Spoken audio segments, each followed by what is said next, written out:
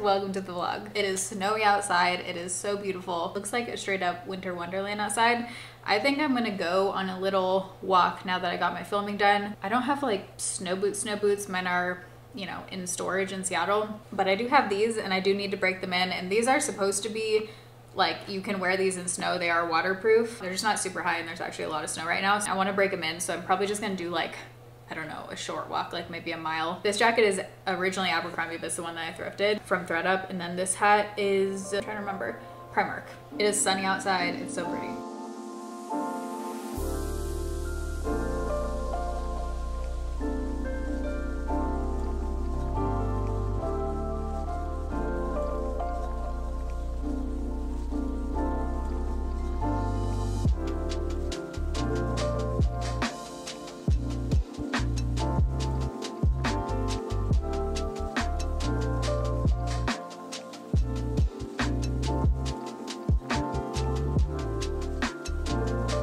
Admittedly, I've been putting this off, but it has to happen. This stuff is all gonna take hours because some of these are like bigger tasks, but I wanna start off my 2024 reset. We're a little late here, but if this is also you, it's not too late. It's got to get done and it'll just like set up the year to be in better shape. I feel like I'm forgetting like a main thing that I will add down here. If you're making a physical list, leave extra room in between because you'll like think of things as you add them. First section is just like digital declutter. I need to be better about just clearing out the spam and actually removing myself from junk email lists because I just let them pile up. One big thing that again I put off, I have a massive pile of, these are mostly receipts that I need to go through and expense. I do it a pretty easy way. I use Shoeboxed and I just take a photo on my phone. Then I have to manually go in some of them and like fix it and whatnot. But this won't take too long. I just have been putting them in my backpack and like letting them pile up. And if you're confused, those are business receipts. So they're like write-offs, but I have to go through and actually expense them. Next we have desktop clear out. I can't even show you my desktop right now. It is horrific. Desktop on my computer. Part of it's because when I'm making thumbnails, I just screenshot stuff and I save it and it goes to the desktop. And so then I have to clear out 5 million images on the desktop. This is more of like a plane activity or while I'm watching TV. I'm just gonna write TV or plane, because that can be done at the same time, but I need to clear out my iPhone. I have so many videos that takes up the most amount of space, so it doesn't super make sense for me to spend like hours deleting photos. If I'm bored on a plane, I do that. But what I also like to do is in Google Keep, I have a list of like mundane tasks where, I mean, I never really get to this point, but if you ever have a moment where you're like, I want to do something productive, but what do I do right now? Then you can just like reference back your lists and do something like this. This, I dread doing this. I do all my own books for my rental properties and it's a nightmare. It's a nightmare only because honestly, I have to double check everything that the management companies do. If you work with a management company on real estate, double check their sheets because I found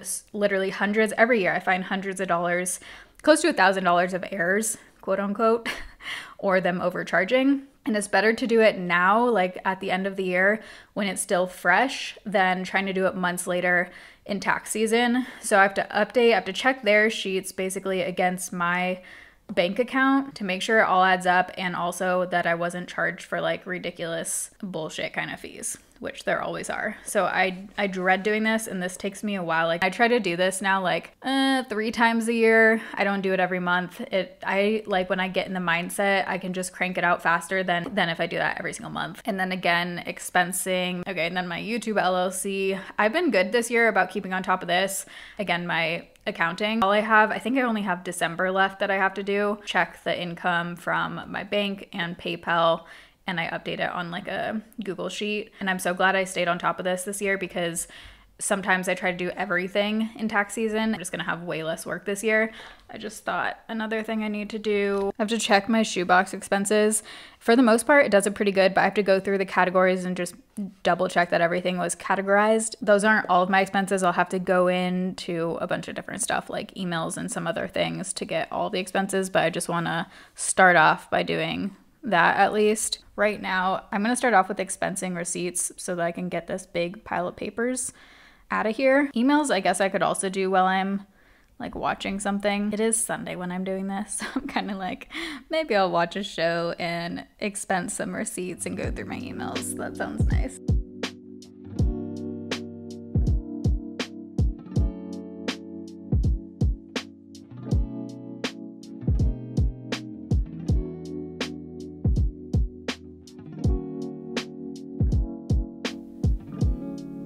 One of those random things on my to-do list is I need to find an alteration place and go in and get these altered because they're all too long. I have the YPB flare leggings. I love the YPB.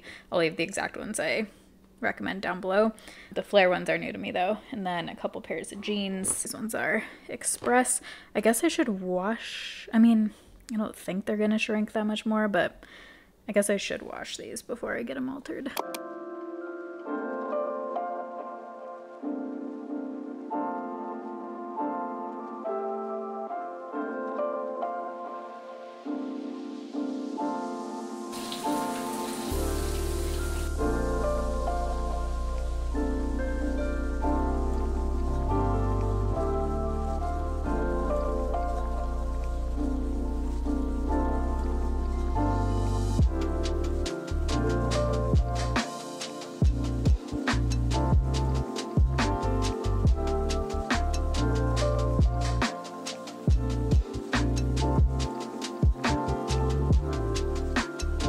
For lunch, I'm gonna finish off this Trader Joe's tomato soup.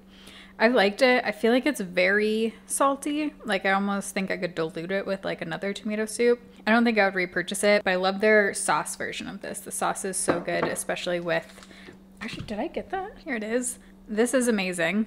With this, you gotta get the spicy chicken sausage, put that in here with some pasta. It's legit so good. It tastes like a restaurant, but I want to finish this off, so there's only a little bit. I'm gonna have that and chicken sausage, and I think I have some kale that needs to be eaten. Okay, I'm gonna prep my favorite salmon. I don't have an air fryer here, so I'm gonna do it. I'm gonna try it in the oven. I've never done it in the oven. If you have an air fryer, I've showed this so many times in vlogs now, but it's like one of my go-to meals now. I just cut it up and then put it in a Tupperware and do the marinade directly in here. And I like it best overnight if you have time. I'm probably gonna make this for dinner though, so it'll probably just be sitting for a few hours. I always feel like I'm missing one ingredient, but I think that's pretty much it. So here we go. Ooh, this is a good knife. I just realized what I'm missing. Garlic. If you have fresh garlic, use that. There's garlic powder here, so I'm gonna add that in.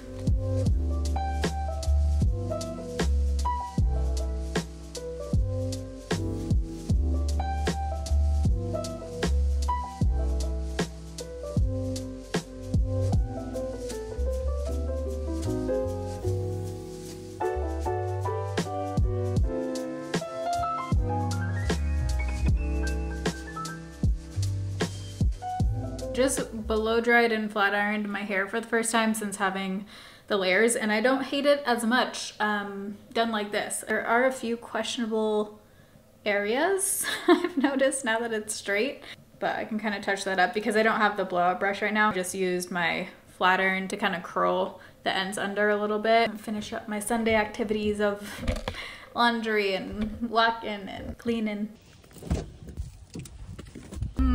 Okay, so as you saw, I prepped that salmon, which I am going to eat tomorrow. I am in the car going on a food adventure because I got on Arby's talk. Okay, apparently Arby's is actually good.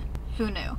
Arby's to me has always been that one fast food place where I'm like, who is going to Arby's? It's just, I don't know, I've never known anyone to go there. I've never heard anything good about Arby's. Up until TikTok. Now I'm having the most intense Arby's craving, and if there's one thing I've learned in life, it's that you gotta strike while the craving's hot. So I'm curious. I have screenshots of the things I want to try. Okay, I'm gonna get the meal, like the combo with curly fries. People say that their curly fries are better than Jack in the Box. We'll see. A Reuben sandwich. I know they have a few popular sandwiches, and they have like Hawaiian rolls, onion rolls. There's a lot of different substitutions you can do, it sounds like. I'm just gonna get it as is. And then the mozzarella sticks, I'd heard about separately like a couple weeks ago randomly. I think it was from Kim Ty's vlog, she was talking about it. Apparently they have the best mozzarella sticks, so I gotta try those. So if we're going, I feel like I'm obligated to also get mozzarella sticks. But it sounds so good right now, and I worked out this morning, that I feel like, not that you know, need to do that to get Arby's, but I'm just saying, like, I'm starving. So if you download the app, I think you can get coupons and like 25% off. The snow is pretty deep right now, so I'm excited. Update, I can't figure out how to get through this drive-thru with the snow. Oh, this is embarrassing. I've looped around like 3 times. I can't tell if the driveway is just not plowed or if I am missing it, but I saw 1 car in there, so it's open. Arby's has been secured, barely. I turned on the oven because I'm gonna reheat this stuff, because I did cheat and have a bite of mozzarella stick in the car because I wanted to try it while it was like hot. I'm gonna put everything on a pan in the oven to like reheat it right now. But here's the Arby's haul. Okay, we've got mozzarella sticks. So far so good. It's not gonna have a cheese pull now because it's like cooled off. We've got curly fries. Things can change once the food is hot. Opinions can change, because for me, I like my food like scalding hot, and I feel like it does make a difference. But so far, I feel like these are on par with Jack in the Box. I might like the Jack in the Box ones a little bit better, but we'll see when they're hot. And then I've got the Reuben somewhere in here. I asked them to throw in some of the most popular sauces. So I have Arby's sauce and horsey sauce. Don't know what that entails. This is the first time driving where like the roads were fine. I was going super slow. I'm a grandma driving in the snow. The roads that were plowed were fine, but through the neighborhood where the snow plow didn't come through, I was basically ice skating, man. And it's like thick powder, so I didn't think it was gonna be like that. I've driven in snow, but not like this and like on a regular basis. So I am learning, but I watched a YouTube video the other day, don't you worry. I know the do's and don'ts. I know you're not supposed to turn really fast or brake really fast. So I was just kind of letting the car like glide over the snow in the neighborhood, basically, going super slow. Here's the Reuben. We gotta take a bite, huh? Cheers. I could see if you were having this sitting down there when the bread is still kind of crispy, it would be amazing, but we're gonna crisp everything up here. The first thing I noticed was there's individuals from tomorrow night at the first trust ceremony. I'm the cowboy. I am the cattle hauler. strong, able to give back to my parents. Yeah, this is a better opportunity.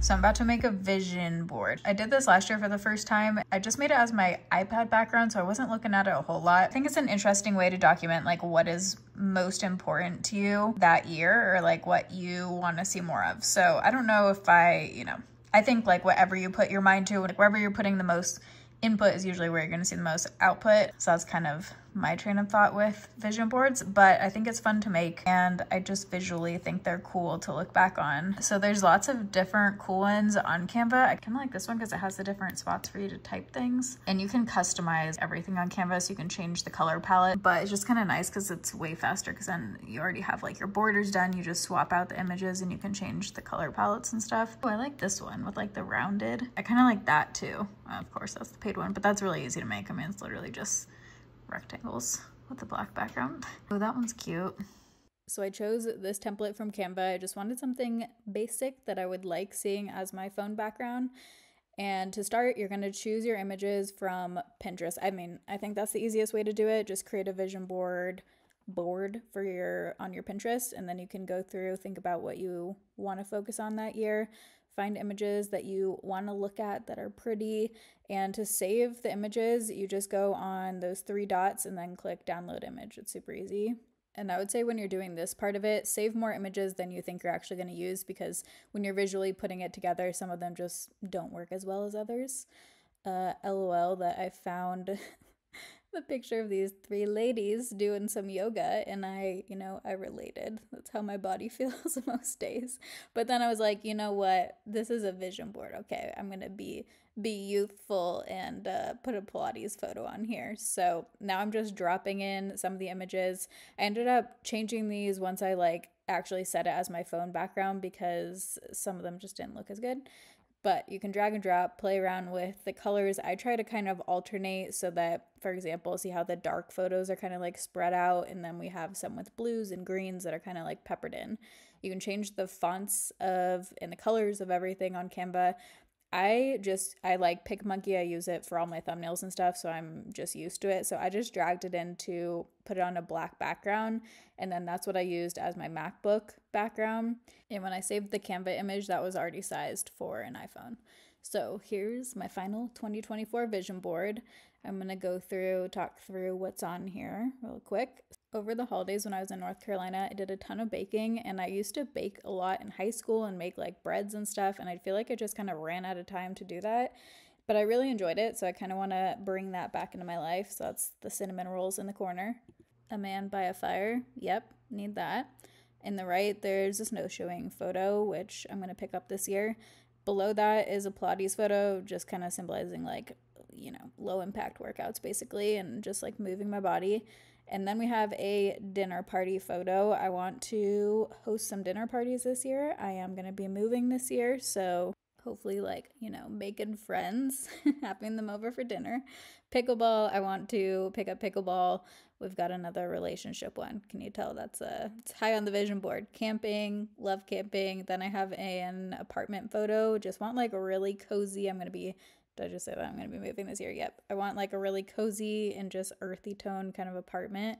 And then I have a gym photo and lakes and just mountains and being outdoors. So very different than my vision board last year. If you want to see that, you can check out last year's video, link it down below.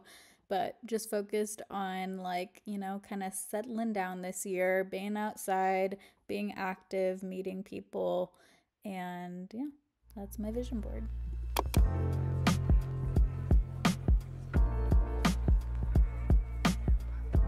Just a heads up, I would not recommend that salmon recipe in the oven. I mean, it still tastes good and it, you know, it's not terrible, but it's not nearly as good as in the air fryer. Like, I do think the air fryer is key. Okay, I'm riding the struggle bus a bit right now. I was up at 4 a.m. with a migraine the last 3 days, but I made it to my pottery class. The medication's kicked in, so I'm covered in clay right now. It's actually harder than I thought. There's like a lot of strength involved, which my upper body strength is not quite there. Putting on eyeliner because this is embarrassing. I went online last night to verify this website. I had to do the identity verification where you submit a photo of your license and then you take a photo with your webcam and it's supposed to like automatically verify you. But my identity did not get verified, so then I'm like, oh, it's the license photo, let me do my passport. That'll be fine. So I submit my passport photo, same thing. So I need to put on some makeup so I actually match my photos and can get freaking verified. And I'm literally gonna just wash my face off, slash I should probably just hop in the shower after all that clay. Like, I have clay up my nose right now. I wanted to do a little winter boot update. If you follow me on Instagram, I asked you guys for suggestions. So here's the thing. I've been looking for winter boots that I can hike in, like that are pretty lightweight and bendy and easy to hike in, that have like a little bit of, you know, grip on the bottom where you're not like slipping in ice and stuff. So I don't want full-blown snow boot. Like, I have Sorels that are tall, but I want something more like a hiking waterproof boot that has like the insulation so you don't get cold, and that I can wear snowshoeing, because that's something I want to try this year, and that I think I'm gonna like, because I really like walking and I really like snow.